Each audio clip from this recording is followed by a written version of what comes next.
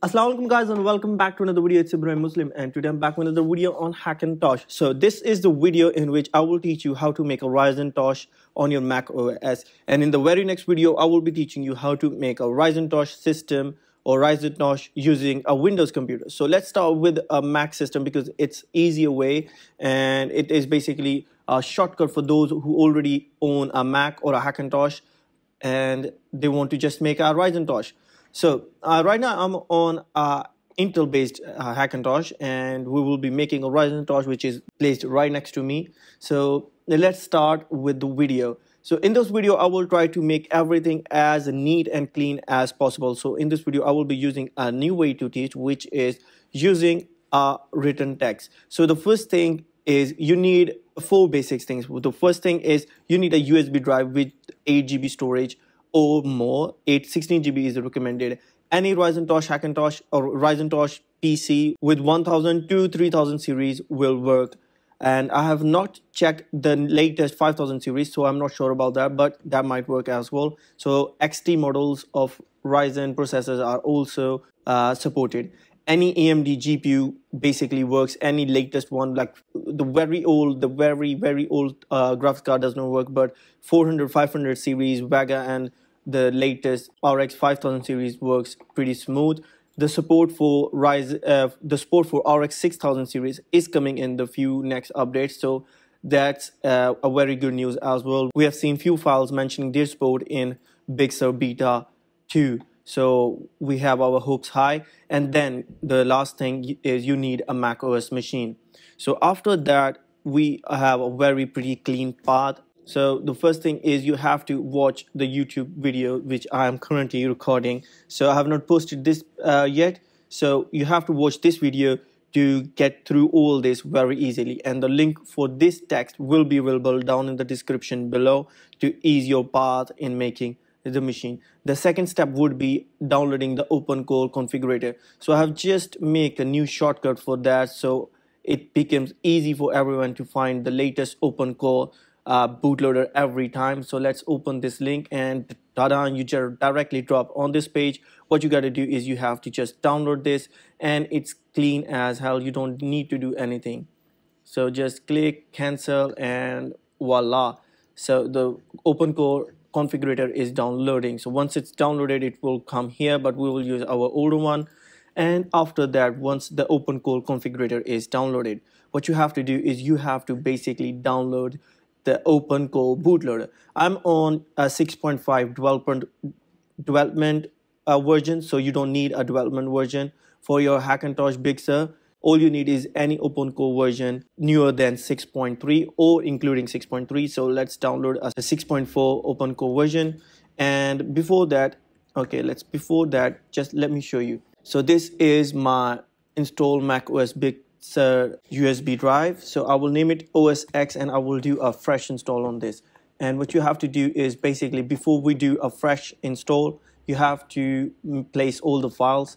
And from here, from OpenCore, you can go here as well, tool and mount EFI. So once the mount.efi is open, all you need to do is go to your USB drive. The name of the drive is mentioned right here. So mine is WD, my passport, and this is an SSD. I use SSD because they are pretty fast and it makes the life so easy to make installers and stuff.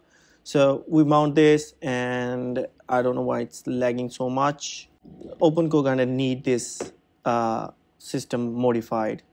So once this is mounted, we will see if it's mounted or not. So here is the EFI drive which is mounted. Okay, so after that the EFI drive is mounted, all you need to do is OpenCore download. You have to click this, you have to click this. If you are watching this video later in the future, you will be having more versions available here. And then you have to select your partition. Be careful about that. Only mount one EFI at a time to avoid any confusion. Click EFI and then click download. So we will click download. It's downloading the bootloader and it will extract, it will unzip the bootloader into the EFI and voila, we open this, we find all this, and this is our bootloader. Now you have to replace this config.plst with the config.plst I have provided here. So this config.plst is same as this config.plst because that's what I uploaded.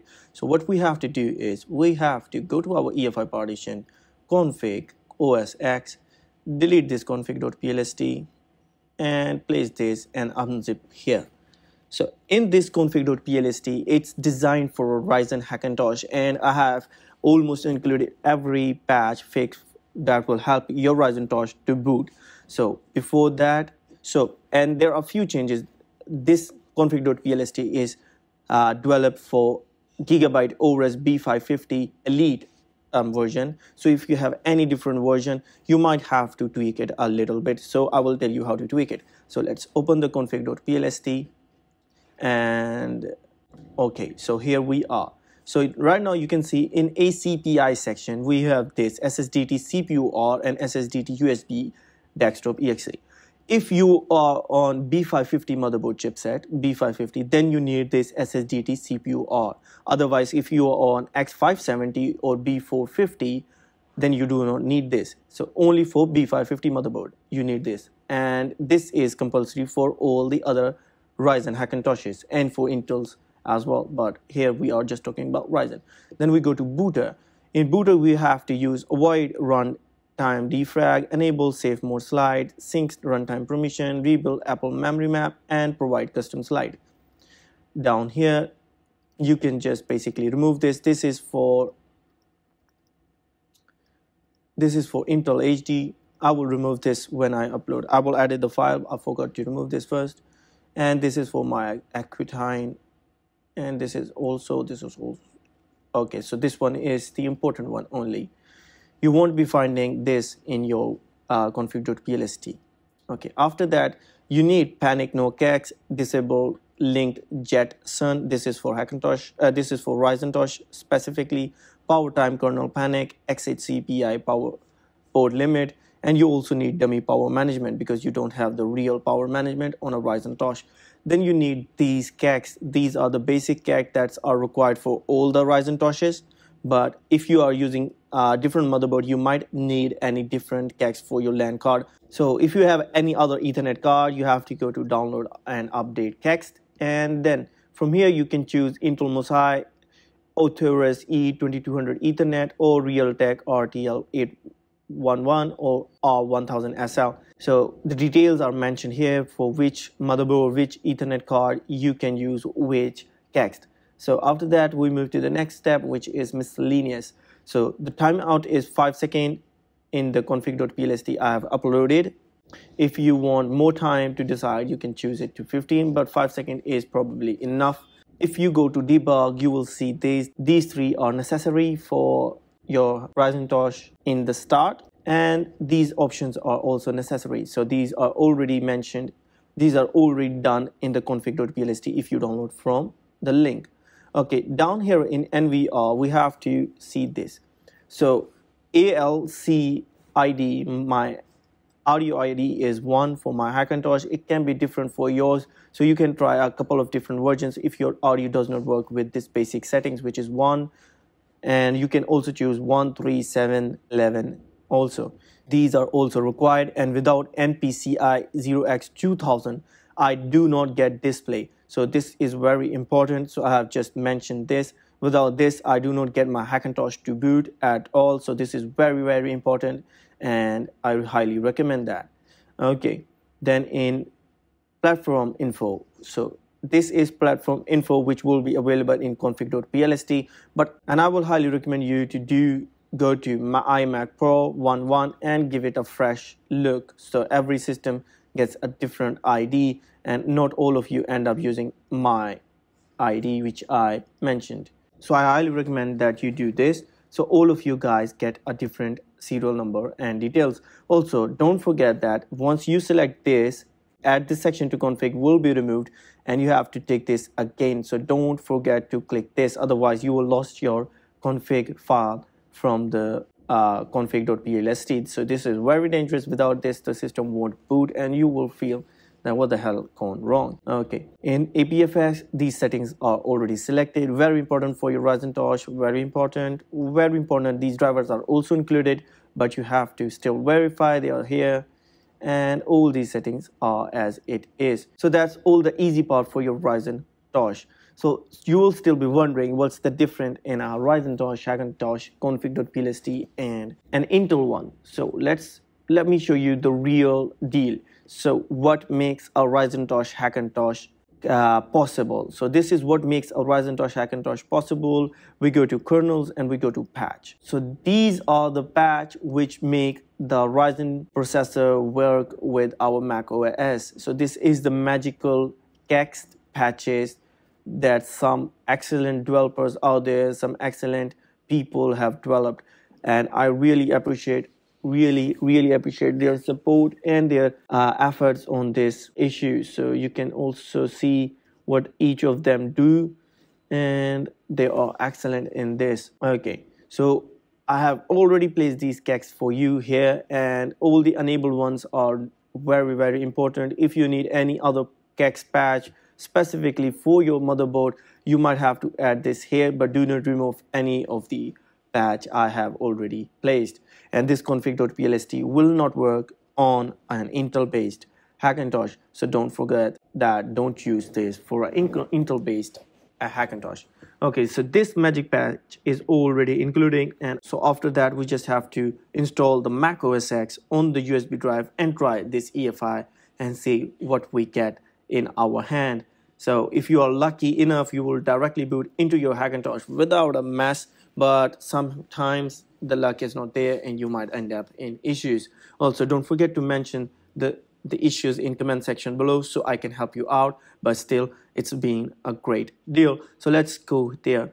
Let's save this, cancel this. So this is our beautiful EFI folder which we just created.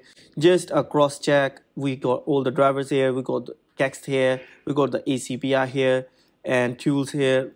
Resources are like resources. These are custom ones that are designed for my system, so they are not useful for yours, and these are for Intel as well, so remove that.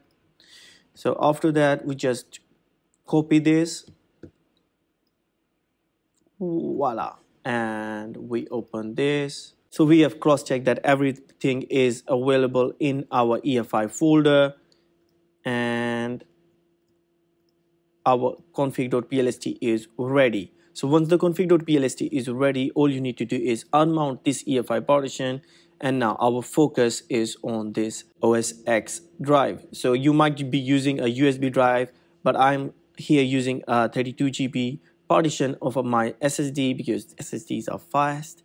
And once you have your USB or SSD ready and you have placed the EFI into that EFI partition of the SSD or USB drive as I have shown, we have to proceed to the next step, so which is making a bootable installer. Okay, we go to terminal, we press enter, and we go here in notes and OS X. So in notes I have this terminal command which is for Mac OS Big Sur. We copy this command. Okay, I forgot to enter this command, and keep watching the video. You now know what is setting up the final arguments. Now we will make another step for you guys. 7b, make bootable OS X USB drive.